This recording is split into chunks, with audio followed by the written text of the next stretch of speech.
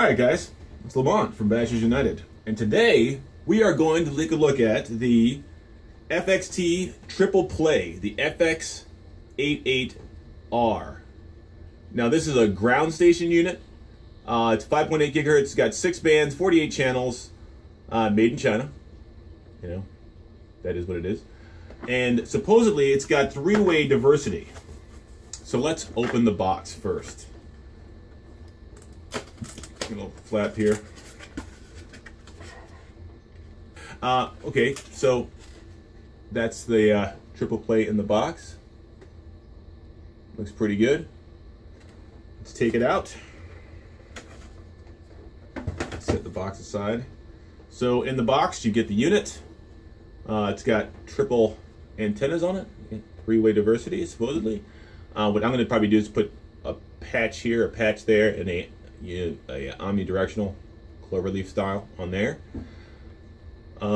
Looks good. Fit and finish is good. Buttons clicky.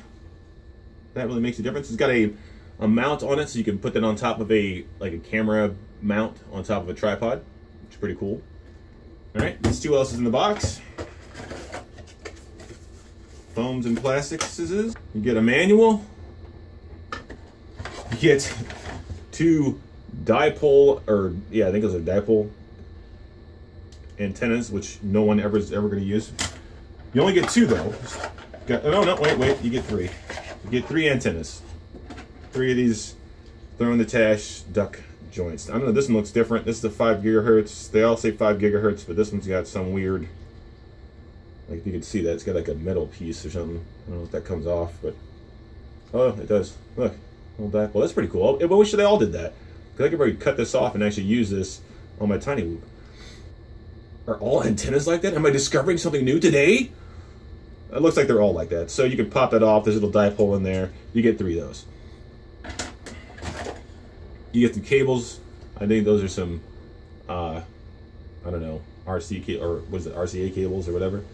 So you get those, and you get a power plug. Looks like plugs into a LiPo. I think this takes 3S or 4S, so I will probably just put one of my 4S LiPos in it and power it that way. Looks like looks like you were supposed to get a pagoda. That's what that looks like. But there's no pagoda in the box, so I'm not too disappointed in that. I expected this, you know, the cheapo dipole, whatever you call those things. Okay, so on the side, yeah, that's a power plug. It looks, that's a bit flimsy. This is silica wire, so that part's good, but I'm probably gonna put more shrink wrap on that if I can fit it on there, because that looks mad janky. Okay, so on this side you have your channels. You can run them individually by plugging into one of these, or you can run all 3 in a 3-way diversity in that plug there. The top has each RX1, RX2, RX3, so it's labeled so you know which one of these you're using. On that side, on-off switch. Let me turn it around. On this side, on-off switch. For the most part, pretty cool. We're going to take this out to the field and give it a try. It's freezing cold outside. That's why I finally got a ground station. It's really cold. I want to be able to fly from inside my car, so I got this ground station unit. I'm going to test it out and let you guys know what it's like. And we're going to go out and do that right now. We got a ground station almost ready to rock here. Got your patch antennas facing 2 different directions. Omnidirectional. We're going to take this off though. We're going to put the Mad Mushroom on, because it's more of a direct competitor to the Voss Ion. Not a competitor, but it's made by the same people, and hopefully the quality is going to be the same, so we don't have to worry about, oh, it was a Voss and that was a freaking crappy Fox ear antenna, right? Try to get even with our reviews.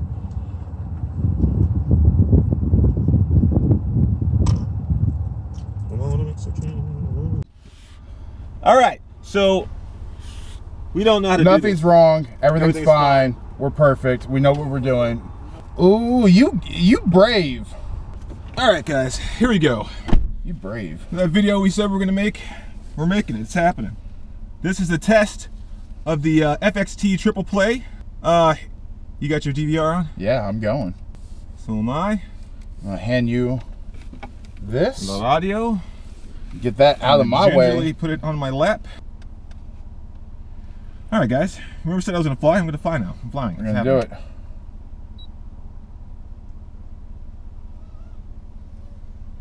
Also, this is my first time flying butterfly.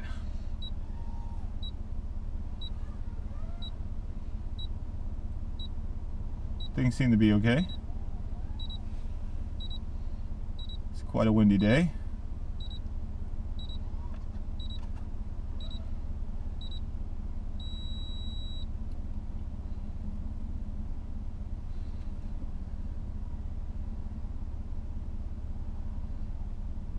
It's a crappy.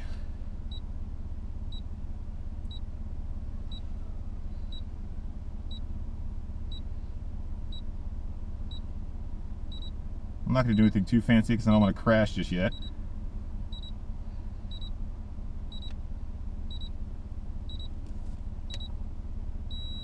Let's try to go over here a little bit. How's your signal, Doug? I mean, I've got some glitches, but it's holding. Now I'm getting breakup. Yeah, I got a little breakup too. I'm almost out.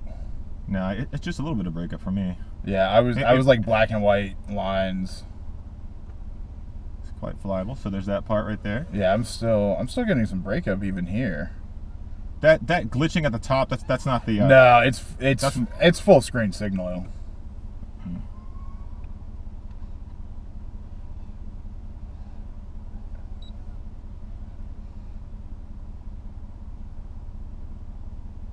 It's so quiet in here. It's warm though.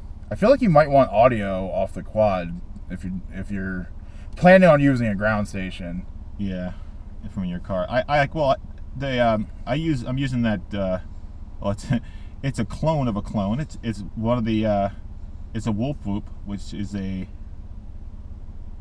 basically an AKK. Looking at the layout of the chips and everything, I'm pretty sure it's just rebranded. Yeah. Because they're identical. Oh god.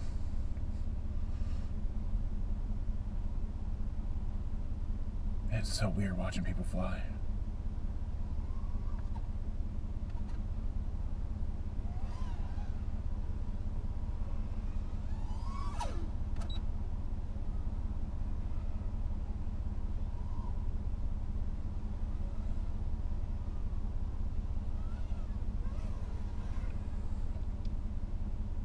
At 14.4, we'll go out to 14.2. It's just like right now.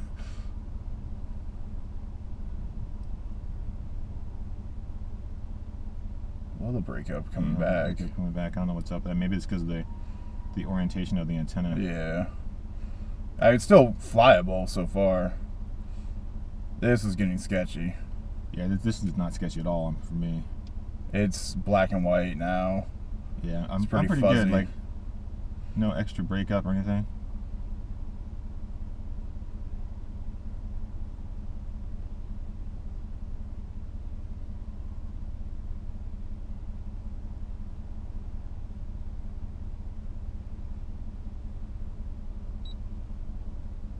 One of my goggle lenses is fogging up. So you gotta have the fan. I do have the fan, it's just not turned on. Well, it doesn't do any good turned off now, does it?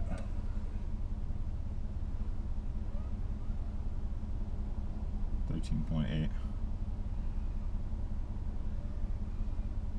Quad's like, I'm coming down now. You got 4 minutes off that battery, it's not bad.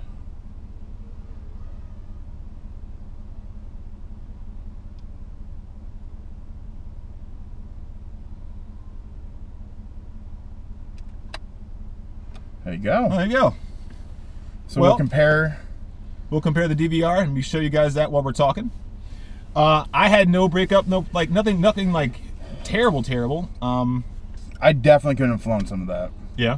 When you went around the building, kind of towards the back, that would absolutely. Oh yeah, let me turn the DVR. Definitely was like, it went black and white. Yeah. And was like super snowy. Yeah.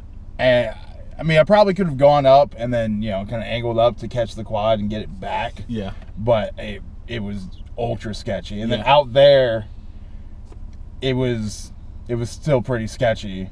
Mm. Not as bad, I probably could have like flown back. Yeah. But when you went around the building, I was like, oh, we're gonna. Oh, you can still see. That's good. Yeah. The height definitely matters. Yeah. So it was pretty good. I liked it a lot. I mean, the only issue I have with ground stations is literally, I mean, all this. Like, I would almost rather be cold for a few minutes and get back in the car, or just not fly too far from the car. But you know, that's just on ground stations in general. But this one, the FXT triple play is pretty good. It works pretty good. So let's go back to my desk at home. Bloop! Snap it out. All right, guys. Here are my final thoughts on the FXT triple play. I took it out and flew it, as you guys saw earlier in the video. It worked great. I said some things in the video that I've come to regret saying. Now, again, I've never flown a ground station before, and I went back and looked at the footage, and the footage I flew from inside the car, nice and warm and toasty, was actually good footage. The footage I shot outside the car, being cold, it sucked. So I'm going to go ahead and say I'm going to use this every time it's cold. The setup does take a little bit longer than just throwing your goggles on and putting the antennas on, but the results are fantastic. So I would say use one and just do it. This one, I think this was 89 bucks. I think I got it from Amazon, but they have it on Get FPV and like pretty much anywhere. It's a good bit of kit.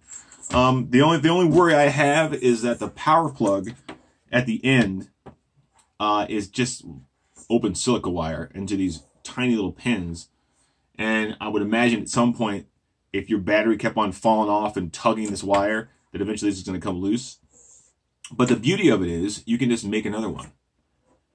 Pull some more wire out of there and just keep on making other things. You can get these online and be pretty easy to fix. So all in all, I was really impressed by it. I got great distance. I used 2 patches and a Omni, and the video was fantastic. All right, guys. That's it for this review, and I hope you guys liked it. If you want to see more of this content, let me know down in the comments. And yeah, man, FXT triple play, pretty good. I'm going to keep it. It's a keeper. I didn't notice any switching, like when it went from antenna to antenna. I didn't notice any sort of difference in the switching at all. There was no like crackling of the screen or anything like that. It was really good. So I would say yay on this. The only issue I have is, again, the durability of this cable, but it should be easy to fix. And this is not made of the highest grade plastic, but I would imagine, you know, dropping it over from the height of a tripod that's short shouldn't damage it too badly. So yeah. All right, guys. Hope you liked the review. I'm going to do some more of these. I'm going to review the Aurora 5, right? It's like 40 bucks. Is it good? I don't know. I like it. But we'll talk about that soon. Anyways, later, guys. Got to end the video. Thanks for watching. Thanks to all my subscribers. And leave comments below.